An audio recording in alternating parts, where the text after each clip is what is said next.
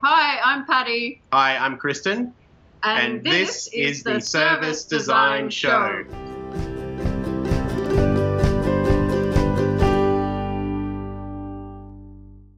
I'm Mark Fontijn and this is the Service Design Show.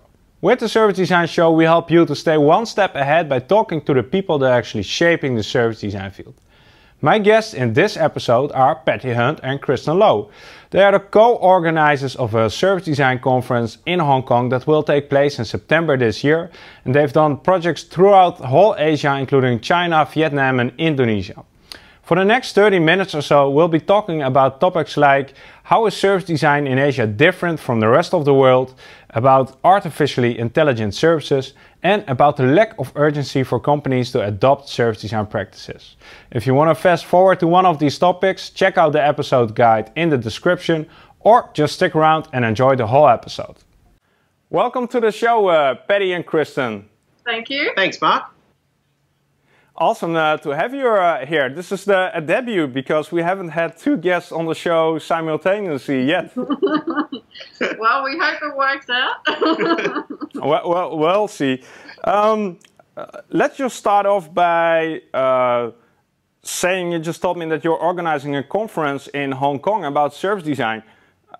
Tell us more. That's right. Yeah, we thought the time was right to actually have a conference dedicated to service design. I'm not sure if people will know too much about the region, but it's not as much of a well-known concept here in Hong Kong and in the region. So we kind of thought we might not want to be too early with this. So we sort of sat on it for a couple of years, and then this year we felt the timing was right to actually say, you know, let's have the conference. It's at the end of September. End of September, okay. End of September, and it's a 2-day conference, and we've got a couple of familiar faces who I'm sure that you've interviewed before, including Mark Stickton and Adam St. Lawrence and Lauren Curry. Yep. Right. Yeah. And we're really excited to have them come over for it, actually. It's a bit of a coup for us, and lots of local practitioners and lots of local really interesting case studies, actually, we've got. Yeah. Mm-hmm. So if you want to get your finger on the pulse of what's happening in service design in this part of the world, then this will be the place to come. Yeah. Wow, cool. And where can people find more info about this conference? Thanks for the lead-in. They can find, we've got actually a Facebook page and also a website. So the website's just www.servicedesign.com.hk. And all right. And there's by the time there'll be super early birds or early bird tickets still on sale, I think, by the time this is out. So yeah. All right. We'll put a link up there because it sounds really interesting. Will the videos or presentations be online after the conference, or is that still unclear? Yeah, they will be. Yeah. Okay. I thought it was. Yeah. I just made it. We'll see after September. Okay. Patti and Kristin, you're not from Asia, or at least not from Kong, I guess. Mm-hmm. So I'm really curious, what was your first encounter with service design in general? Yeah. You go for it. Okay, well, yeah, look, my first encounter with service design was actually through the Global Service Jams, courtesy of Adam and all of his work there with that as well. I actually even thought that Jam was involved the first time that I showed up to a service jam. I knew so little about service design. So from there, I've kind of, that's what's gotten us to meet each other as well. And that's what's gotten us started in our own businesses and got me into service design as well. So that was a super formative moment, definitely. And for me, it was around probably about 10 years ago when I first sort of started in this area, which was in user experience design. There were two people at the company I was working for at the time, and they were Suze Ingram and Megan Hayes. And they mentioned to me service design, and I thought, oh, that's interesting. So I kind of just attached myself to them pretty much for the entire time I was at this company, and learnt as much as I could about it because I was just quite fascinated about its relationship with UX. And now you're still here. And now we're still here. Yeah, exploring new boundaries. Exactly. Yeah, it's been an interesting journey. All right. You've seen a few episodes already, and I hope a lot of people that are watching also have seen or listened to a few episodes. But let's explain the format briefly for the people who haven't seen it yet. So what we'll do is I have 3 topics that you pointed me to. Printed here on a stack of papers, and you also have a stack of papers, right? Okay, can you hold them up? Yep. And your stack are called the question starters. What we'll do is I'll pick one of my topics, and you'll pick one of the question starters, and you'll have to answer your own question. Okay, sounds good. Yeah, sounds good. So let's just dive right in, and right, let's just start off with this one right away, and it's called service design in Asia. Mm-hmm. Oh, okay. Can you pick a question starter that goes along with that one? We can. Let's do. I'm going to ask you this one. I'm going to go with how much. So, Patti, how much service design is there in Asia? Okay, so I don't think there's as much service design in Asia as there is in the rest of the world, as we were chatting about earlier. I think that it is, when it starts, I think it's gathering momentum, and I think it's getting a lot of momentum now, and I think it's really about to get a lot of service design in Asia. And I think because of the sheer scale and of like places like China, I think once it starts, you will see it absolutely leapfrog probably a lot of the other hubs of where service design is more well known, purely because it's a different context and it's a different situation here. So I think, well, I would say there's not so much right now. I think that there is about to be quite a lot in the next few years. What needs to happen for the leapfrog? I think that just because like I'm just talking about China in particular, like there is such a different business dynamic there. It's fiercely competitive. It's interestingly innovative in a way that probably we wouldn't necessarily recognize as Western people as innovative, but it's innovative in its own way, and it absolutely, that coupled with that, you know, highly competitive context and that willingness to try and experiment and get things out really fast, I think that will accelerate innovation to a point where it will actually, like, experiments will be done and forgotten about at a far greater rate than potentially we've seen before. Yeah. So have you seen any big differences between the service design practice in the rest of the world compared to Asia? Yeah, do you mind if I? Yeah. I think the big thing for me here is that the difference that I see in the opportunities for service design locally versus outside of Asia is that when I look at Europe, the US, and Australia, I think that service design tends to these are largely functional economies. They work. The power's on. You drink the water out of the tap. It's not going to kill you. So everything you do in service design is usually about delight. It's a layer on top of something that works and about making it even better again. What we have here in Asia is we have economies that are in the midst of shifting from being mostly product based to being mostly service based, and they're getting a lot wrong in that process. So you have this thing pop up that I call service seizure, which is where a service just doesn't work, like, at all. You know, you almost have to call a lawyer just to terminate your pay TV contract and things like that. You just literally just don't even use some of these services. So I think that's the opportunity here, is just literally doing functional, really operationally focused service design, because these services have to work. Because here the bar is so low that, you know, if it takes me 3 weeks to change my address with a local bank, then that bank isn't going to get disrupted by Bitcoin or anything else. They're just going to get disrupted by a bank that can do that in 2 weeks or 1 week. And that's not a particularly low barrier for someone to jump over. So I think competition will kind of play that out a lot. And what is holding back service design right now in Asia? Why is it still lagging behind?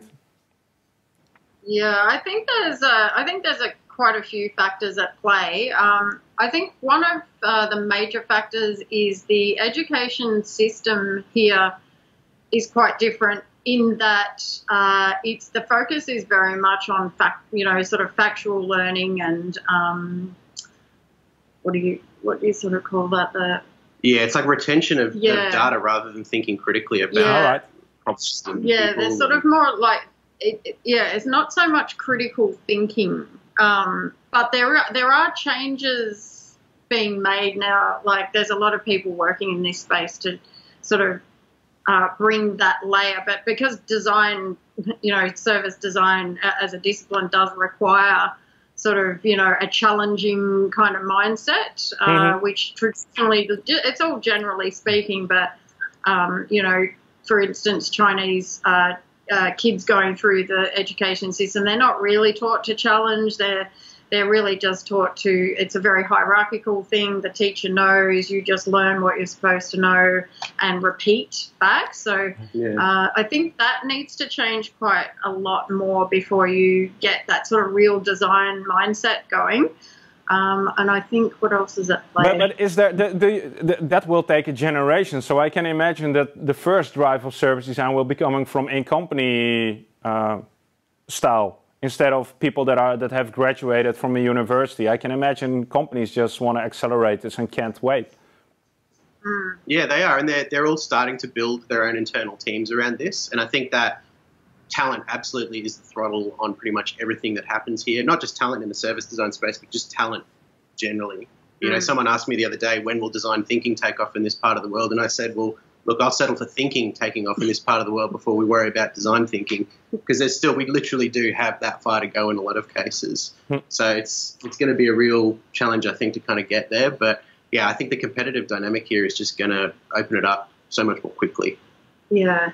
Yeah, a lot of the talent in this part of the world, what people tend to look for, like the people who are working in our field, is people who are brought up here and then may have gone and got, say, their education, a university degree somewhere else. They might have gone to Canada or Australia or the US, and then come back to Hong Kong and they've kind of then got that sort of different perspective, and it's a more, I don't know, it's a more worldly view. They've got that critical thinking layer. They've kind of they're the ones that are sort of highly prized as practitioners here. So I think that's only going to continue, and And I think there's another interesting phenomenon here that I've noticed about, and this is to the point about how different it is here as well. It's difficult to explain how different it is, but also how different the differences are between all of the different cultures and countries here. And I see it play out a lot in the language and the thinking that we use around organizations. I think that we forget a lot of the time that an organization and a corporation as a structure, it has a very particular cultural root. It came from Europe, effectively. And so I think in Europe and the US and Australia, you kind of see a very neat match between the social values and the sort of public spaces and the intellectual spaces that we have in an organization. And so you tend to see that the narrative is a lot more about ideas, and things are driven by this conversation around ideas and values. Whereas you come here, I think that, you know, the organizations typically, the first interactions they've had with a lot of countries in this part of the world have been, you know, in that sort of colonial period, and they were typically quite violent and quite negative. And so you don't have a very neat overlap between the shared sort of cultural values that people have and the places they go to work at and the way that they're required to work in those places too. So I think, if anything, that slows it down slightly, but it also makes a bigger case for designing organizations as a whole. And what I was just thinking is, we're talking about service design in Asia, but it's the same like talking about service design in Europe. For me, service design in Scandinavia is already different than service design in the Netherlands. So I can imagine that there are huge differences in Asia too, right? Yeah. That's absolutely right. I mean, for me, I look at, we've done a lot of stuff in the Philippines, and I think the Philippines is, you're going to see some of the best designers in the 21st century come out of the Philippines, because I feel like they have such an incredibly just natural talent for empathy. People there are just seem to be, you know, unbelievably interested in what each other are doing, very willing and able to put themselves in each other's shoes, very high natural level of emotional intelligence. And so the work that we've done, when we do it in the Philippines, we find it takes off so much quicker as opposed to somewhere like mainland China, which has its own pluses and minuses, but they're very, very different pluses and minuses, absolutely. Yeah, it's amazing just how much of a difference just a positive mindset can actually make to our kind of work, as you probably know. Like, we've seen different audiences or different people that we work with across the region, and like we call out the Philippines because they, you know, it's just such a positive experience all the time, and it's like they're really hungry for it, and they really embracing of it and very positive. They're just assuming that what it's going to do is good, and whereas you don't have to spend as much time convincing people that this stuff works. They will kind of give you that benefit and sort of let it go more. So whereas other countries you might have to spend a lot of time, you know, getting the facts, convincing people, you know, just building the case to even try this in the first place. So, and that's kind of a little bit, it's quite difficult. I find that personally quite difficult to do because, you know, I'd rather spend my time trying something and doing it rather than convincing or, you know, trying to get to that point where we're actually going to do something. Well, it will be leading by example, I guess. If some countries can show that this works and what the impact is, hopefully others will follow, right? It's definitely. Yeah. Yeah. All right, we have more to talk about. So I guess if people want to know more about this topic, just go to the conference, right? Absolutely. And I just want to say about the conference, we have actually spent a lot of time getting really good case studies from different places around the region. So we've actually got stuff from, you know, Taiwan, Korea, Singapore, Hong Kong locally, Philippines. So we are looking to give that variety, and the diverse perspectives is something I think people would find really quite interesting to see how this stuff plays out in these different countries, and I think that in itself is quite fascinating. Okay, guys, we're moving on to the second topic, and it's one that hasn't been on any of the previous episodes. I'm really curious what you make of this, and it's about artificial intelligence services. What is a question starter that goes along with this one? Okay, well, I'm going to take the asking of the question because this is Kristin's particular interest. So I will ask the question. I will ask when will artificially intelligent services become quite well known? When will people know what they mean? Sure. Okay. Yeah. Well, I guess the short answer to that would be sooner than everyone thinks. But I'll preface that by explaining what I mean by the term artificially intelligent services first. One of the things that got me into service design and also starting to stitch a really close relationship between service design and user experience design was I'd noticed that pretty much every touch point that we're working with when we do service design is either being touched by digital or just being outright consumed by it. And I've seen this happen more and more and more, and I think we're at the point now where you're seeing this trend from, you know, product-based economies shifting to being service-based economies, and then once you're a service-based economy, you start being consumed by software, as Mark Andreessen puts it.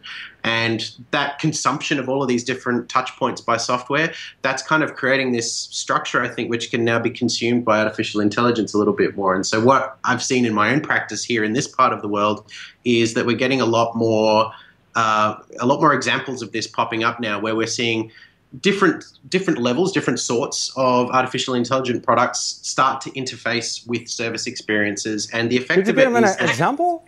Because yeah, totally. So you know, in Manila, I'm no stranger to the call centers there. I get to visit them a lot, and And just as a sidebar, if you've ever spoken to someone in a call center and they're from the Philippines, I can tell you what it's like there. They're extremely friendly people, very smart at what they do. Typically, when they're calling, when they're speaking to you on the phone, they're managing about 12 to 18 different interfaces on this tool that they're using while they talk to you, while they sound interested and concerned about what you're talking about to them. So they're good at their jobs, but at the same time, that's not always an ideal experience when you have to call up a call center and interact with a human being. Sometimes they're not helpful. Sometimes the systems don't support them.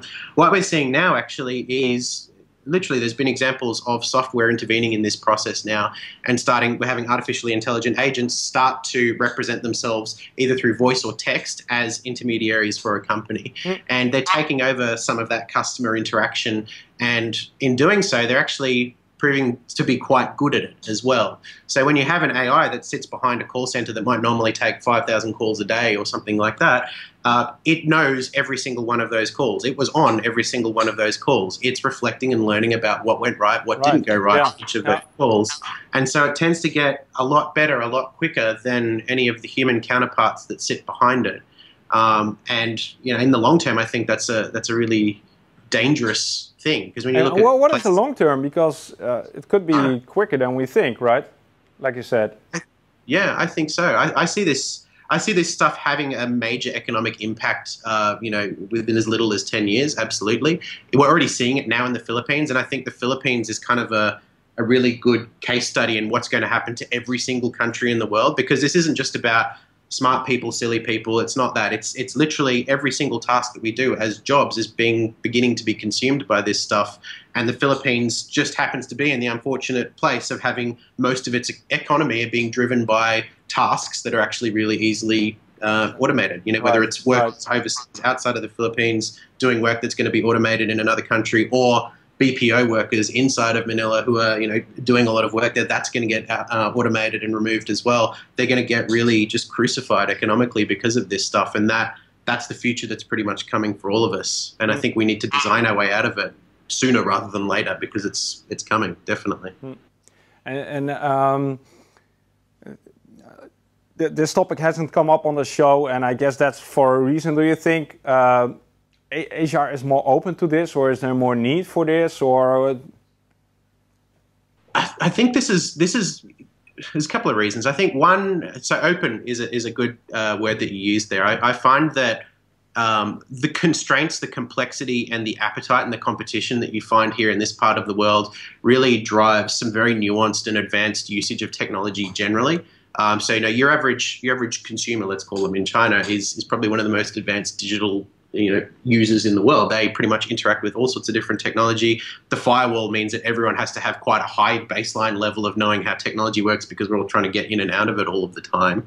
So that does drive a lot of the interest in this sort of stuff, but also things like messaging applications and people being able to do more and more with them. So WeChat is a good example of this. WeChat as a tool is the Swiss Army knife of living in China. Even as a foreigner, you can get by in China just with WeChat. Even if you can't speak a word of Chinese, it will do everything for you. So you're seeing all of these different touch points start to get aggregated into single sort of interactions that people can interface with. And maybe right now it looks like a messaging app, but it won't be like that necessarily in the future. It could be like all sorts of interactions. So I think the other thing as well is we've got a really interesting scene here locally, at least in Hong Kong, for robotics and artificial intelligence as well. We have some of the world's leading thinkers on it, which is great. And that kind of drives a lot of the progress here for that as well. So where do you get your inspiration around this topic? That's a very good question. I think for me, I get inspiration around this topic because, like Kristin said, there's some of the best brains in the world right here in Hong Kong, and Hong Kong in many ways is like a small town, even though it's a huge city. These people are kind of accessible, so you can meet them, you can talk to them about what they're doing. They're kind of like, I just don't feel like I would have had access to these sorts of people if I was still in Australia, for example. It's just that there is sort of a lot of I guess access to the people to talk to directly about it and hear from them what they're trying to achieve. So there is more of a community on this topic. I think there is. I think so. I think there's definitely a lot of interest in it. There's a lot of people who will go and meet and talk about it in person. And I think there's a bit of a culture of like workshopping this sort of stuff here as well. Yeah. Mm. All right. Artificial intelligence services. I hope we hear more of this because it's really interesting. It hasn't popped up a lot in the service design community yet. Yeah. I think you will. Yeah, I'd expect it to. Yeah. We've got one more topic left, and I guess this one will be yours to answer, Patti. But Kristin, you have to come up with a question that goes along with the lack of urgency. Okay. So what I'm going to ask is this one, Patti. How much lack of urgency is there around service design? Well, okay. So that question, that topic was specifically for here in Hong Kong and the region, because there is a more of a lack of urgency around this service design and design thinking, what we do. So I guess one of my frustrations has been that lack of urgency. So, for example, large corporates, we've had several engagements or potential engagements where it's just hasn't been urgent or necessary to take action, or they haven't felt the need that they need to take action on this stuff. So when we're talking about artificially intelligent services, that to me should be a sort of, I don't know, a case for taking some sort of action, some sort of experimentation, perhaps, some sort of like, let's see what this can do for our business. What is the opportunity here? But I don't see a lot of that happening. And I think, for me, that's one of the major frustrations in the region. I think people are maybe just a bit more risk averse here, or maybe they don't think it's going to happen as fast as it's going to happen. But whatever the reason is, that's why, in fact, we have decided to give the conference that we're holding later in this year the theme of urgency. Yeah. So could this have something to do with the perspective on customers in general compared to the rest of the world? Yeah, I think so. I think to the point earlier as well about organisations and the heritage of organisations as a concept and what that means differently here. That when you take a structure like that and you put it in what is probably normally quite a hierarchical culture, that you find that customers tend to fall pretty low on that pyramid, and so. It's hard everywhere to sell service design. We all know that. It's hard to do it everywhere, definitely. It feels harder here because even admitting that the customer exists seems like a heresy in a lot of situations.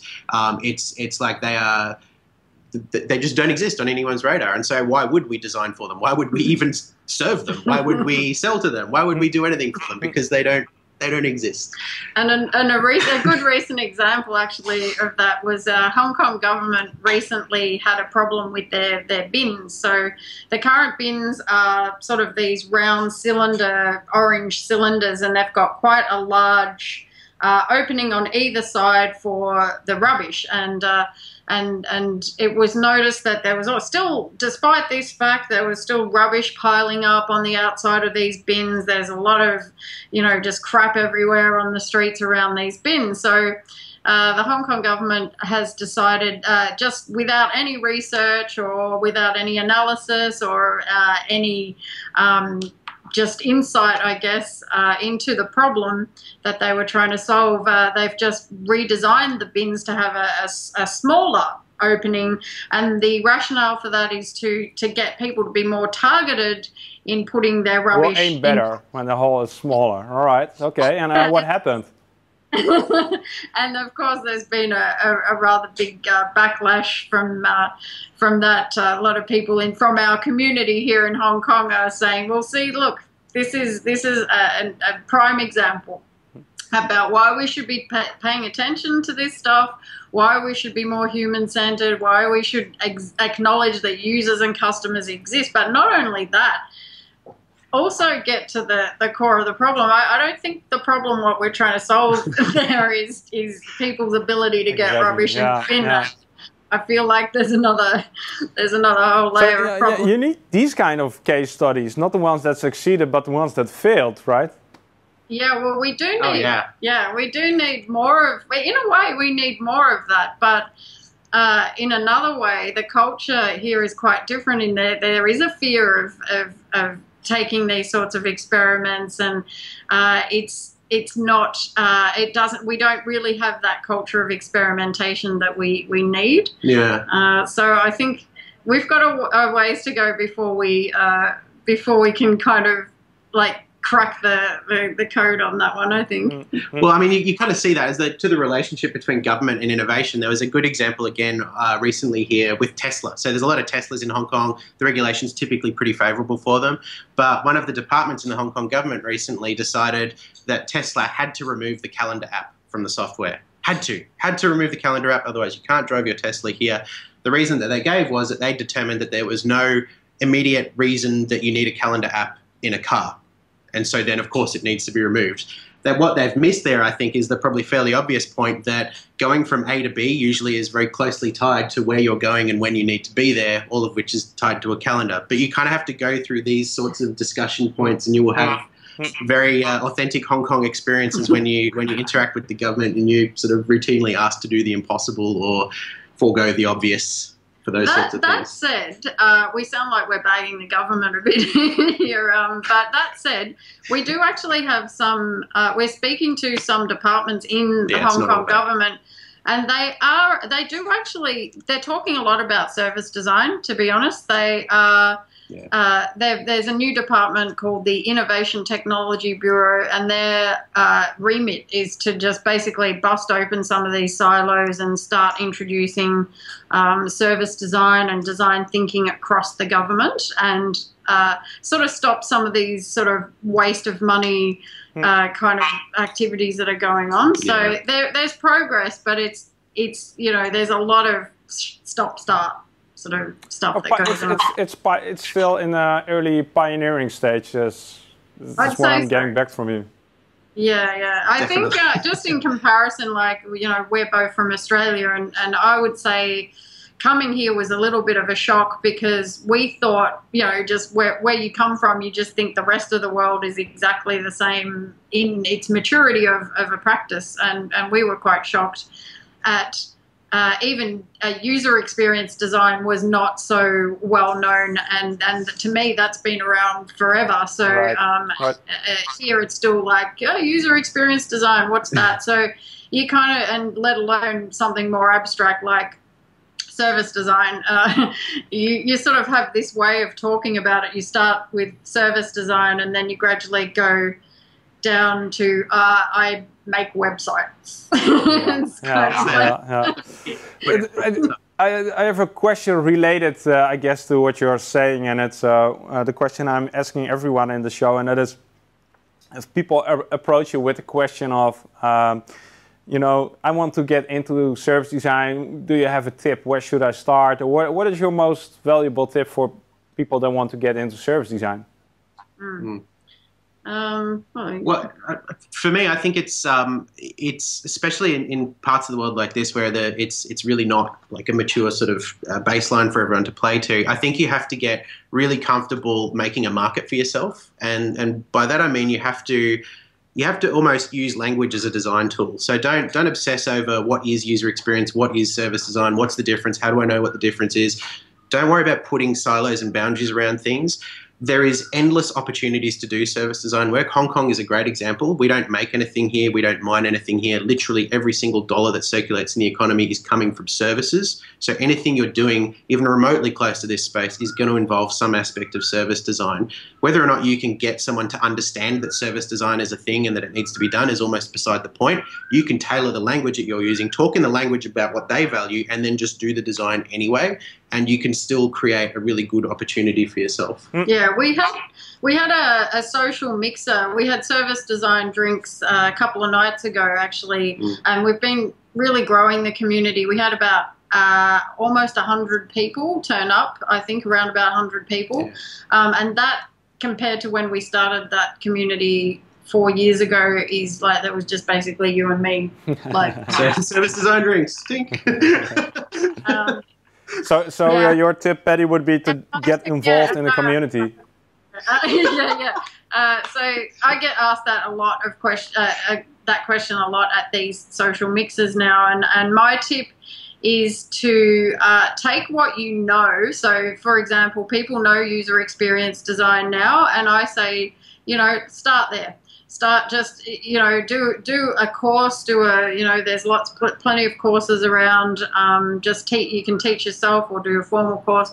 User experience design is a great place to start. Go into an internal team, get a mentor, just learn some of these basic human-centered design practices, methodologies, processes, mindset.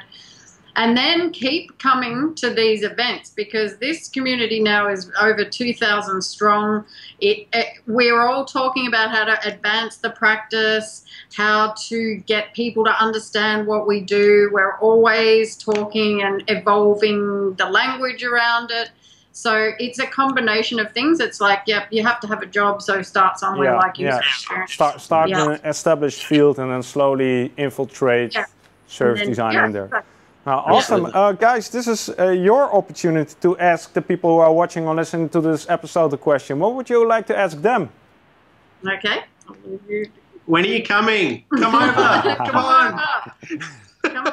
We want service designers here. We really want them. So when are you coming? And please make the answer soon. Yes.